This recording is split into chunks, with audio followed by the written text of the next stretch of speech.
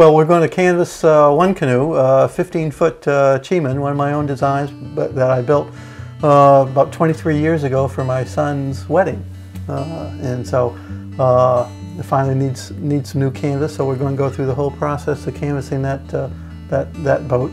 And then I'll do a little demonstration on how to canvas a square stern. We're not set up to do the whole thing, but we'll show how the stern goes, because the other end of the boat's just like the tandem canoe, but the stern's a little bit different, and we'll go through that process.